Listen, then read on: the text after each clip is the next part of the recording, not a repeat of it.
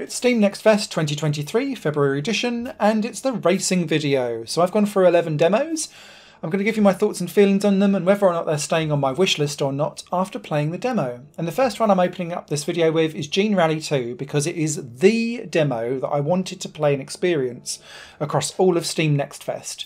And I have to say, whilst I'm largely satisfied and very positive about it, I don't think it was the best demo to showcase the game as an experience to people who have never played the original Gene Rally. The beauty of the original Gene Rally is that there's so much user-generated tracks and car content that it's just an endless supply of things, so a sequel has to kind of demonstrate that really well.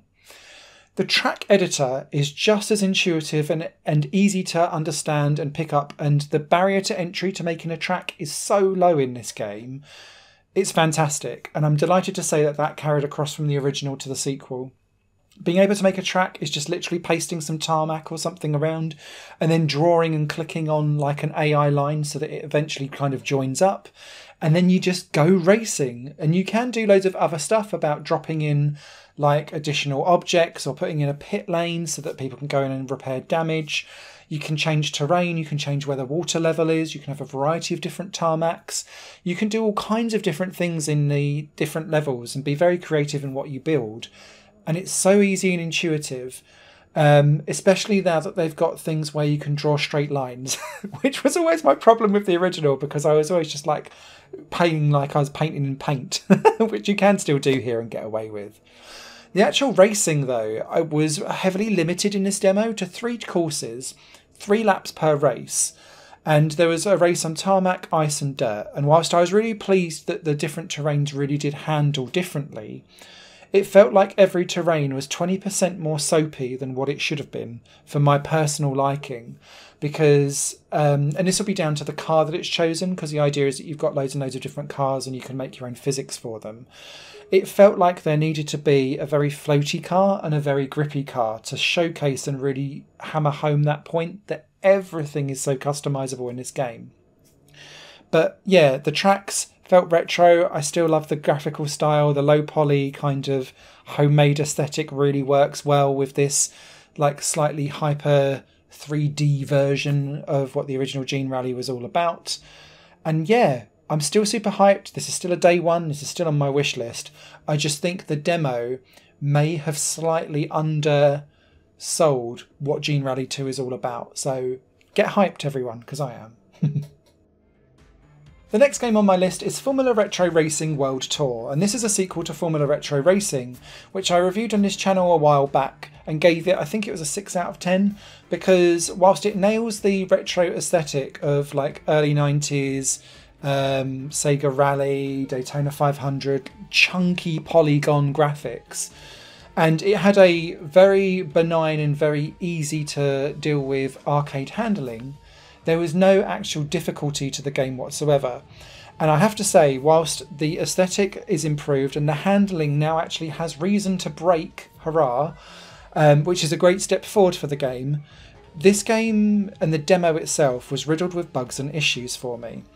The main issues are that, again, there is no difficulty to the actual racing that goes on in this game. The AI are not great, but they're also totally dumb. So they'll just weave across the track like they're doing a zigzag, not really paying attention to what's going on around you and almost ramming the other AI off the lines and into the barriers, which felt a bit odd.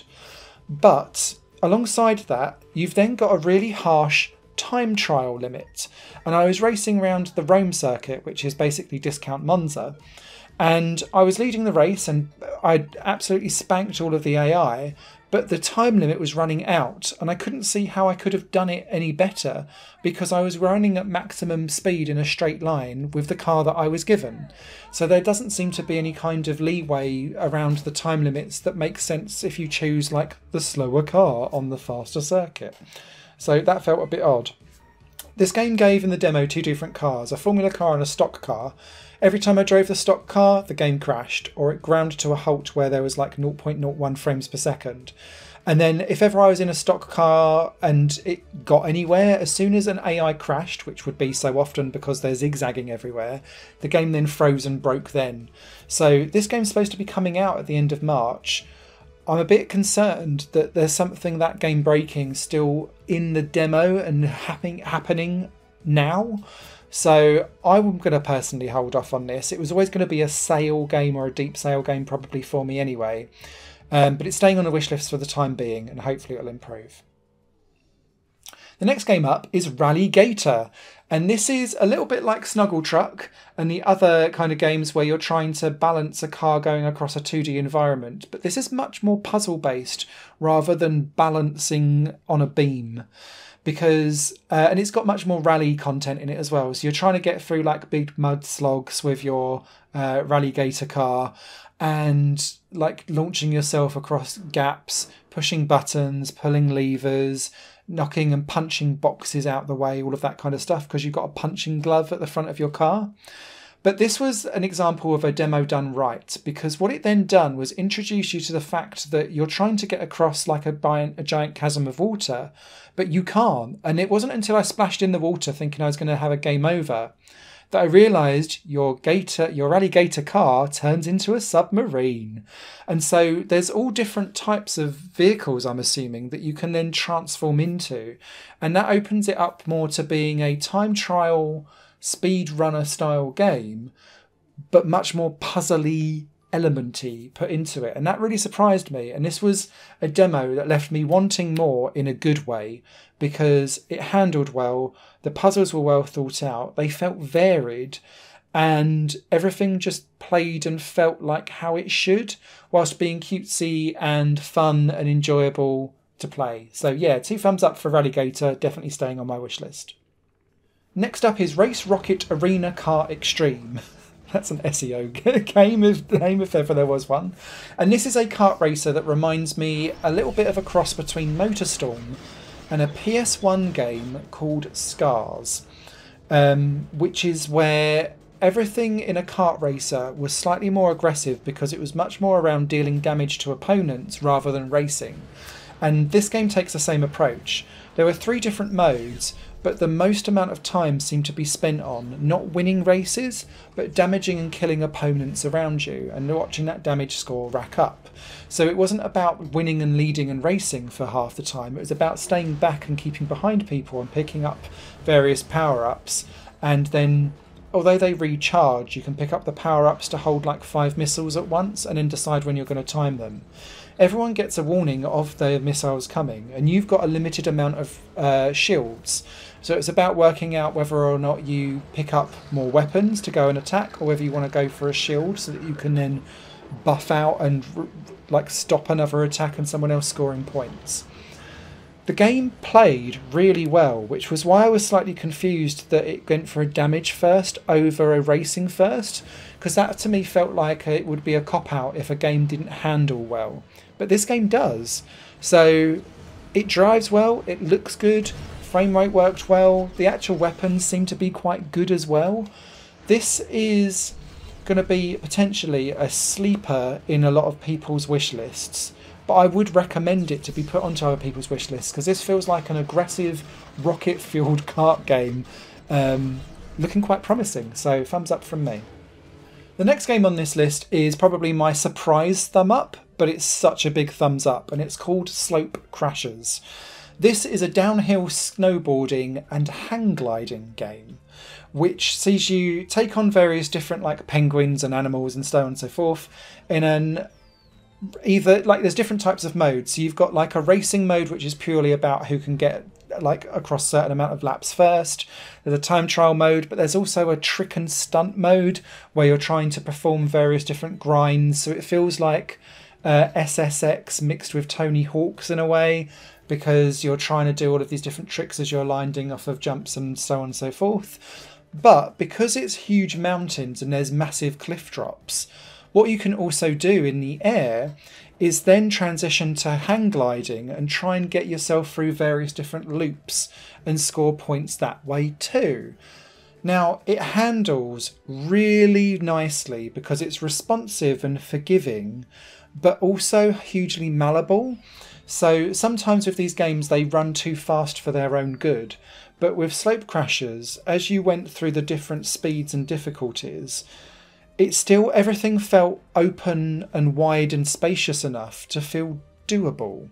And then when you add in things like weapons where you can have like homing missiles on other people, or you can have like mud drawn up so that it slows people down, it just felt like a really, really well put together arcade fun experience that had various different slices of the pie that all worked and felt equal to each other. So yeah, super loved this. The characters all played and felt different too, with different attributes, just like some kart games do when you start to like boost out different stats of like handling versus speed and so on and so forth. 2 hearty thumbs up, staying on my wish list.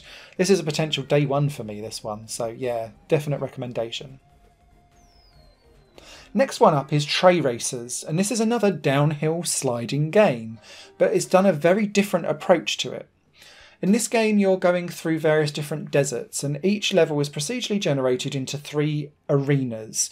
So you might get like 2 desert areas and then a village area, or you might get like a forest biome and then a desert and then a village, or whatever it is that you're pulling together. But the idea is that you are moving left and right to try and graze as many objects as possible to get a continuous speed boost to go faster and faster and faster. This game feels more like a downhill bobsleigh, but in a desert Sahara sandstorm, because you're trying to avoid like hundreds of cactuses or going through a rock formation as close to the edge as possible so you can get that speed boost by grazing everything. But as soon as you hit something, obviously you're going to slow down and stop, and everything is about time trial against the clock. Now, I really liked the way how this game played out and the fact that it's procedural generation and that there seems to be an endless supply of levels should you want them. But it then shoehorns this into what feels like an online-only experience. And there's no mention of offline single-player content or local multiplayer content anywhere in this game. So, I have a bit of a reservation around this one, because you can either join online and it works like Trackmania, where you get like 3 minutes to put in your best time before you then get chalked up to a leaderboard, and then like winner gets the most points and you move to the next round. Or you can go through a daily run that's got an online scoreboard and you get to play the last 7 days worth of tracks that are constantly like rotating on and off again. But again, lacking that single player offline, what happens when the servers go down, this game is then dead. So I want to be, in an age where games don't seem to last very long, I want to make sure that my purchase has longevity beyond the servers, and that's my main concern with Trayracers. But the actual core concept of the game I quite like. Next up is Speedonauts, and this is a 2D skiing game in space. This is a game that has frustration and addiction in equal measure, and your mileage will definitely vary depending on how easily annoyed you are with a game like this. I do get easily annoyed, but I found this still quite addictive because it feels fair and you're always discovering new ways of trying to get around different objects, and the levels are designed to try and catch you out basically the first time you play it. You'll run left and right to try and like get from hut to hut in this spacious world. But as soon as you hit a slope, it becomes like a ski jumping game where you then bomb down, but then you might want to ease off early if you're trying to get across a giant chasm, but there's a really low ceiling. Or it could be that you've got a huge gap that you can't get across, and then you have to tactically use your jetpack to try and boost yourself off of the ski jump to get that trajectory much higher and further. It's all about the nuance in how those different physics work. You also have the ability to like land your skis harder and faster than what gravity normally allows. So it's about trying to work out how to trick yourself around all of the different levels. The levels are hard, especially the ones on hard and extreme. It will frustrate and make you scream, but I found it oddly addictive, so it's definitely staying on my wish list. The next game on this list is called Ringracer, which I'm so conflicted on because I like the concept, but it didn't play very well to me. The idea, and it's very similar to, you know, those like buzz wire games where you've got to get the loop across the wire without touching it. It's a bit like a racing game equivalent of that, but you've got 9 racers as rings and then like figures that kind of stand off of the ring. And so you can rotate in 360-degree around the circumference of the wire that you're racing along, and you kind of press forward to accelerate around this wire loop. There's various different objects in the way though that cover up like 90 degrees of this ring or 180, and so what you're doing is boosting and then rotating around so that you can then, almost like hole in the wall style, get your character through all of the different mechanisms. The problem with this game is not that, although the camera work left a little bit to be desired, it's the fact that the races were so short and there didn't seem to be any way to actually improve your position.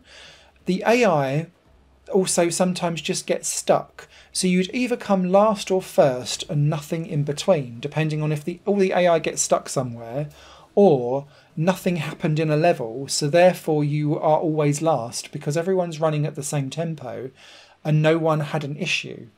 So this felt like a really good idea that's desperately in need of refinement to make a race feel like a race, because otherwise everyone just ended up finishing 1 to 9 in the exact same grid positions that you start with, because nothing really changed and everyone's running at exactly the same speed all the way through.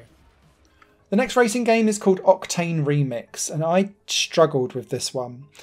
It's a game that works off of a map that tries to procedurally generate various different races for you to try and get from A to B on without crashing and totaling your car. There are different other racers involved in the race, but it didn't seem to really matter whether or not I won the race or not. I still progressed. It was more around the fact of, did I actually survive? And that's because there are various different traps like laser beams or things to fall off of, or gaps in the road, or 360 cylinders to fall out of, or massive like crushers that would come down from the ceiling. And so long as you still had some health at the end of the level, you were okay. You could boost to try and win the race as well, but then that would overheat your car, so you'd need to use your boost effectively. But this game felt like it's lacking identity and a goal to get through, because it was giving me the same ideas for each race time and time again. It felt chaotic in the way how the handling felt too fast for the tracks. Or too slow for the track, sorry. Your car was too fast for it, so I kept on like smashing around on edges. It felt really unsatisfying to drive and play with, and so this doesn't stay on my wish list and I have removed it. The next game on this list I've also removed from my wish list, but it's for a very specific reason which might not apply to other people. It's called Defi Gravity, and my main issue that I have with this specific game is that it masquerades itself as a Wipeout or F-Zero style game, where you're flying through various environments in like a futuristic space ship trying to like do battle and so on and so forth. But it handles like an on-rails kart game, and it's really difficult to describe how this kind of did my brain in, because when you drive, and I'm having to say drive with this, you're going down a set track, so you're going up, down, banking round corners and so on and so forth. So, but it's in the air and it's invisible, but you're stuck on rails, so instead of like, if you're turning, you turn left. When you turn left in the turn, you're going to the left side of the central track rather than turning left. And this felt deeply unsatisfying to play, because then what it would start to do is it would have like a very slow, gentle drift of you moving towards the edge of a track without you actually fully turning. And so sometimes you'd be like going up a corkscrew and you would have to hold left to get round something. Whereas then when you'd go round other corners, you didn't need to steer at all because you're staying in the centre of the track. And there was no real rhyme or reason as to why something was or wasn't happening. And so it didn't feel like I was playing a racing game. It felt like I was playing a on-rails dodge 'em up. and that wasn't what I signed up for, and then it's not what the rest of the trappings of the game felt like it was doing. So it just felt like a mishmash of ideas that didn't belong together, and so I really didn't enjoy my time with it. However, it does look and feel unique, and if that's a selling point to you, you might want to keep it on your wish list. So apologies that that's a bit of a cop-out, but I really didn't like this, but I think other people might really like it. The final game on this list is called Driftwood, which sees you playing as a sloth called Eddie who likes to longboard. This game I'm probably going to describe as the skitching and road rash for the wholesome crowd. But that might be stretching it a little bit, but it felt similar in the way how gameplay plays out, because you're going downhill courses of roads and mud paths and so on and so forth, and what you're doing is trying to avoid the traffic coming towards you but run close to it so that you can get some scores, but then riding through the leaves so that you can chain those up with drifting round corners, so that you can achieve a higher score alongside your time trial as you go down finding alternative paths and the quickest route through things. This is quite minimalist in the way how it goes around doing things, which is why I think it will be Marmite to some people, but it's going to apparently have a low price point to reflect that, because it's a small team of 2 people building this game. And so what I would say is, if you like wholesome experiences that are distilled down to the purest gameplay element of something, then I think Driftwood will definitely be up your alley, because the actual gameplay of longboarding feels flowy and artistic in a way that feels much more like an on-rails hang glider experience, is what I would probably say, because it just flows nicely and everything is curvy. You can't do big angles and stops in this game, and I really liked that because it felt sumptuous to play, which feels like a weird descriptor for a racing game, but it felt bountiful as you kind of move around, and fluid but slow and sloth-like.